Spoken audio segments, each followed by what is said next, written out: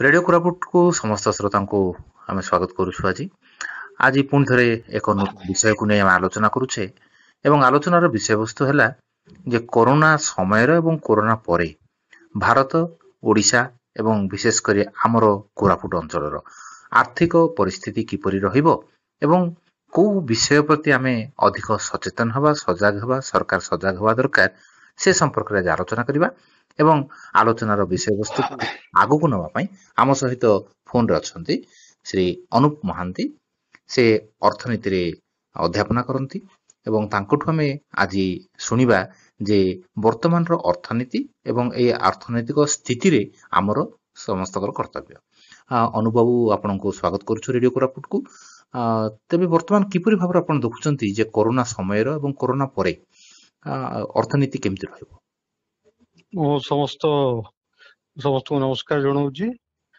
ଆପଣ ଏଇ ଯୋଉ ବିଷୟରେ ପ୍ରଶ୍ନ ପଚାରିଛନ୍ତି, କରୋନାରେ ଅର୍ଥନୀତିର ଭାରତ ତଥା ଓଡ଼ିଶାର ଅର୍ଥନୀତିର କ'ଣ ପ୍ରଭାବ ପଡ଼ିବ? ଆପଣମାନେ ସମସ୍ତେ ଜାଣିଛନ୍ତି, କରୋନା ରୂପକ ଯୋଉ ମହାମାରୀ ବର୍ତ୍ତମାନ ଦେଖାଦେଇଛି, ତାହା ସାରା ପୃଥିବୀକୁ ଗ୍ରାସ କରି ରଖିଛି। ପ୍ରତ୍ୟେକ ଦେଶ, ବଡ଼ ବଡ଼ ଦେଶ ଯେମିତି ଆମେରିକା, ୟୁରୋପଠୁ ଆରମ୍ଭ କରି ଏସିଆର ସମସ୍ତ ଦେଶକୁ ପ୍ରଭାବିତ କରିଛି। ଏହା ଦ୍ୱାରା ଅର୍ଥନୀତି ନିଶ୍ଚିନ୍ତ ଭାବରେ ପ୍ରଭାବିତ ହେବ। ଭାରତୀୟ ଅର୍ଥନୀତି କଥା ଯଦି ଆମେ କହିବା, ତାହେଲେ ଭାରତର ଏଇ ଯୋଉ ଲକଡାଉନ ପିରିୟଡ, ବର୍ତ୍ତମାନ ବିଗତ ଗୋଟେ ମାସ ହେଲା ଆମର ଲକଡାଉନ ଜାରି ରହିଛି। ଆଗକୁ ମଧ୍ୟ ଭାରତ ସରକାର ଆସନ୍ତା ମେ 3 ତାରିଖ ପର୍ଯ୍ୟନ୍ତ ଲକଡାଉନ ଜାରି ରଖିଛନ୍ତି। ତ ଏଇଥିରେ ଆମେ ଯଦି ଦେଖିବା, ଭାରତର ଅର୍ଥନୀତି କେତେ ପରସେଣ୍ଟେଜ ଖସିବ ବା ଉପରକୁ ଉଠିବ, ଏ ସବୁ ଜିନିଷକୁ ଛାଡିକି ଆମେ ଯଦି ଗ୍ରାଉଣ୍ଡ ଲେଭୁଲ ବସ୍ତୁସ୍ଥିତି ଆମେ ଦେଖିବା, ତାହେଲେ ଆଧାରେ ମୁଖ୍ୟତଃ ପ୍ରଭାବିତ ହେବେ ଯୋଉ ଲୋକମାନେ ଅନଅର୍ଗାନାଇଜ ବା ଅସଂଗଠିତ କ୍ଷେତ୍ରରେ କାମ କରୁଛନ୍ତି, ଯଥା ଯେମିତି ବିଭିନ୍ନ ପ୍ରକାର କୃଷି ତଥା ନିର୍ମାଣ ଶ୍ରମିକ ଯୋଉମାନେ ଅଛନ୍ତି, ତାପରେ ବିଭିନ୍ନ ପ୍ରକାର ସର୍ଭିସ ଯୋଉମାନେ ଯୋଗାଉଛନ୍ତି ବା ସେବା ଯୋଉମାନେ ଯୋଗାଉଛନ୍ତି, ସେମାନଙ୍କ ସଂଖ୍ୟା ଭାରତ ବର୍ଷରେ ବହୁତ ବେଶୀ। ଆମେ ଯେମିତି ଦେଖିବା କି ଗୁଡାଏ ଲୋକ ବିଭିନ୍ନ ପ୍ରକାର ପ୍ରାଇଭେଟ ଇଏ ଗୁଡାକରେ ସର୍ଭିସ ଯୋଗାଉଥିଲେ, କୋରିଅର ସର୍ଭିସ ହେଲା, ଯେମିତି ଫୁଡ ସପ୍ଲାଏ ହେଲା, ବା ଯେମିତି ଅନଲାଇନ ମାର୍କେଟିଂ ହେଲା, ଏଇ ସବୁ ଯୋଉ କ୍ଷେତ୍ରରେ ଯୋଉମାନେ କାମ କରୁଥିଲେ, ସେମାନଙ୍କର ଧନ୍ଦା ସବୁ ଗତ ମାସେ ହେଲା ପୁରା ସମ୍ପୂର୍ଣ୍ଣ ଭାବେ ବନ୍ଦ ହେଇଯାଇଛି। ସେମାନେ ବହୁତ ଆଗକୁ ଗୋଟେ ନିରାଶବାଦୀ ଅଛନ୍ତି ଯେ ଆମେ କ'ଣ ହବ ଆମ ଭବିଷ୍ୟତ।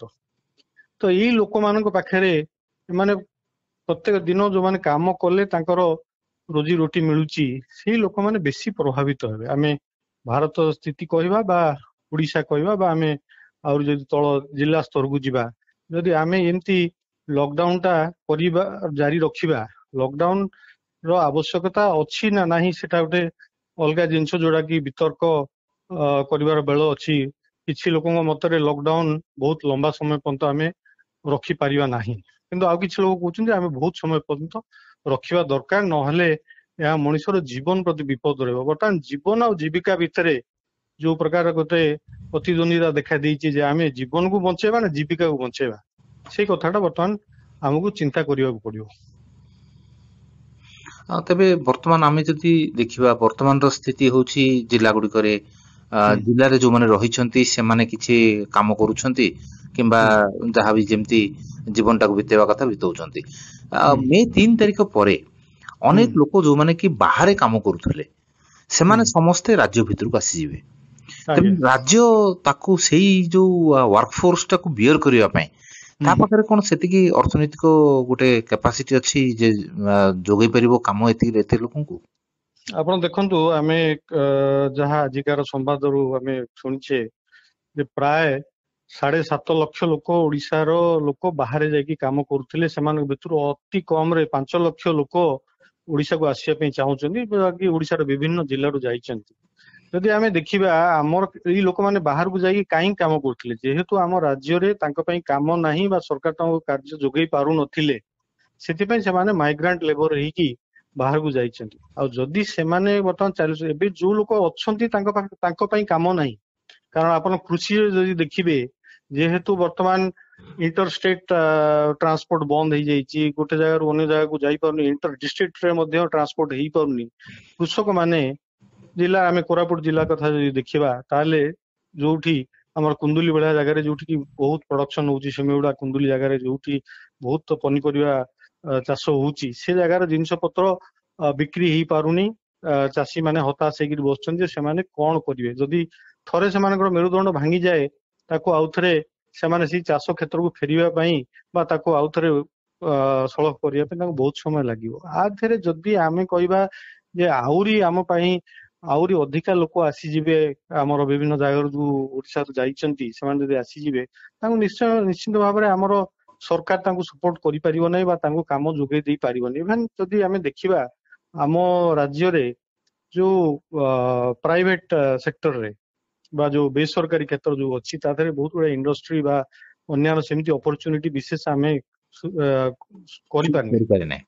निजुक्ति सुजोग करें। तो ये जो जिनसा अच्छी तो यादे कौन हबार निहाती प्रभाव पड़ो एत गुड़े लोक को आम सपोर्ट करवा केमती आउ गोटे दिग प्रति चिंता करवा ताले सरकार जो आय सब अच्छी से गुड़ाक धीरे धीरे कम हो जाऊँगी जमती कि आम कहवा जे केंद्र सरकार हो बा राज्य सरकार हो GST goods and service tax जोटा विभिन्न प्रकार टैक्स थिला टैक्स आस्ते आस्ते कम हो जाऊँगी। पेट्रोल रो वर्तमान पेट्रोल रो जो टैक्स पाउथिले से दिन दिन कमी जाऊँगी जेहेतु तार मध्य कंजप्शन कमी जाऊँगी। बर्तमान सबू लिकर बा जोटा आम अबकारी ये जो पाउथिले टैक्स सी भी कमी जाऊँगी। सेंट्रल गवर्नमेंट कथा यदि कहवा आमर एक्सपोर्ट ड्यूटी इंपोर्ट ड्यूटी एगुड़ाक जो सब पैसा आम पाउथिले कॉर्पोरेट टैक्स रु से जो जिनस गुड़ाक कौन होची ना आस्ते आस्ते कम ही जाऊँगी माने राजस्व कमी कमी जाऊँगी।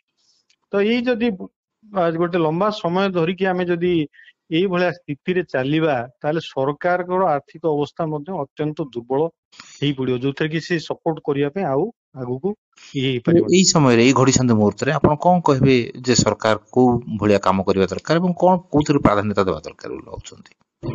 मु जहाँ चिंता करुच्ची बर्तमान आम तो यही जो बाहर लोक आसवे तो आम मना करें आम मानवीयता दृष्टि कौन प्रकार आम ये करें राज्य बाहर को जाइथिबा जो श्रमिक मानू आमको आने को पड़ो ही आसवे जो ये आम राज्य पहुंचे से तो स्वास्थ्य क्षेत्र में जहाँ क्वारंटाइन जावा कथा से सब प्रक्रिया जारी हम ता परवर्ती समय आमर जो सरकार अच्छी तादे सिलेक्टिव अप्रोच जो अंचल गुड़िक आम राज्य जमती मात्र 10टी जिले में आम देखुचे जे बर्तमान सुधा कोविड-19 जो भाइरस अच्छी तार प्रभाव 10टी जिले में अच्छी बाकी 20टी जिले में अच्छी प्रभाव है ना। तेणु जो जिला गुड़ाक से जिला गुड़िक जहाँ भी कार्य हो पारिबा कथा बा सरकार बर्तमान चिंता करने कथा जे सिलेक्टिवली जो जो एरिया गुड़ाक आम देखुचे सेमती किसी ये नहीं प्रभाव नहीं से केमती अधिका आम लेबर फोर्स को यूज कर काम जोगे दी पारिबा जो थे कि अंतत किछि लोक गोटे पार्ट तादरे कौन करेंगे ना आत्मनिर्भरशील हो पारे और से बेरोजगार न रही बेसी दिन रही पारे ये गोटे बड़ दिग।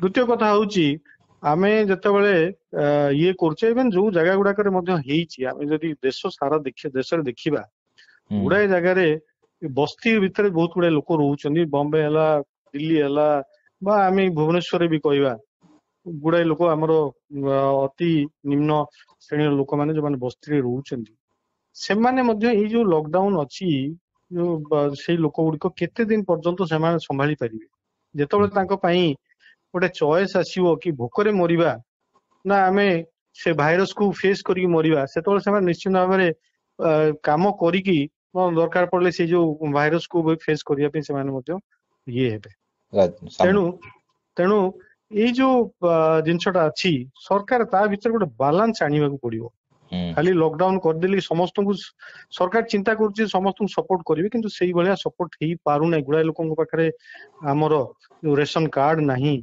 आ जो साधारण बंटन व्यवस्था अच्छी तार लाभ समस्ते पाई पारना तेणु आम देखुचे कहीं बाहर लोक जदि सब ठीक चली था बाहर थी 7.5 लाख लोक कहीं आम राज्य को फेरिया चाहिए था तो ये जिनसा को आमको चिंता करने पड़ो। ଧନ୍ୟବାଦ ଅନୁପ ବାବୁ ଆପଣଙ୍କର ଏଇ ବିଶ୍ଳେଷଣ ନିମନ୍ତେ। ଆମେ ଆଗକୁ ବି ଜାରି ରଖିବା ଯେତେ ଯେତେ ଆମେ ଆଗକୁ କରୋନା ସମ୍ପର୍କିତ ଆମେ ଯୁଦ୍ଧକୁ ଆଗକୁ ନଉଥିବା। ନିଶ୍ଚିତ ଭାବରେ କରୋନାକୁ ଆମେ ହରାଇବା, କିନ୍ତୁ ତାପରେ ଆମେ ଯେମିତି ଅର୍ଥନୈତିକ ଭାବରେ ହାରିଯିବା ନାହିଁ, ସେଥିପାଇଁ ଆମେ ନିଶ୍ଚିତ ଭାବରେ ସଜାଗ ରହିବା ଏବଂ ଯେଉଁ ଯେଉଁ କ୍ଷେତ୍ରରେ ସରକାର ସହଯୋଗ କରିପାରିବେ ସେ ଦିଗଟିକୁ ଉନ୍ମୁକ୍ତ ରଖିବେ। ଏହି ଆଶାର ସହିତ ରେଡ଼ିଓ କୋରାପୁଟର ସମସ୍ତ ଶ୍ରୋତାଙ୍କ ତରଫରୁ ଶ୍ରୀ ଅନୁପ ମହାନ୍ତିଙ୍କୁ ଆମେ ନିଶ୍ଚିତ ଭାବରେ କୃତଜ୍ଞତା ଜଣାଇବା ଯେ ସେ ଏତେ ସୁନ୍ଦର ଭାବରେ ବ୍ୟାଖ୍ୟା କରିଛନ୍ତି ଏବଂ ଆମ ଭିତରେ ଏକ ନୂତନ ଆଶା ସଞ୍ଚାରିତ କରିଛନ୍ତି ଯେ ସବୁକିଛି ସମ୍ଭବ ହୋଇପାରିବ ଯଦି ଆମେ ଠିକ୍ ଭାବରେ ତାକୁ ଯୋଜନା କରିପାରିବା। ପୁଣି ଥରେ ରେଡ଼ିଓ କୋରାପୁଟର ସମସ୍ତ ଶ୍ରୋତାଙ୍କୁ ଏବଂ ଡକ୍ଟର ଅନୁପ କୁମାର ମହାନ୍ତିଙ୍କୁ ଆମେ କୃତଜ୍ଞତା ଜଣାଇ ରହୁଛି। ମୁଁ ନମସ୍କାର। ରେଡ଼ିଓ କୋରାପୁଟ ତରଫରୁ ପୁଣି ଥରେ କୃତଜ୍ଞତା।